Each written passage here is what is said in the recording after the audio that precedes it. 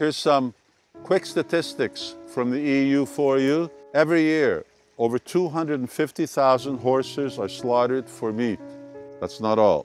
Add to that 9.8 million pigs, 15 million sheep, 18 million turkeys, 14 million ducks, 945 million chickens, 2.6 million cattle, 4.5 billion, I repeat billion, fish, and 2.6 billion shellfish.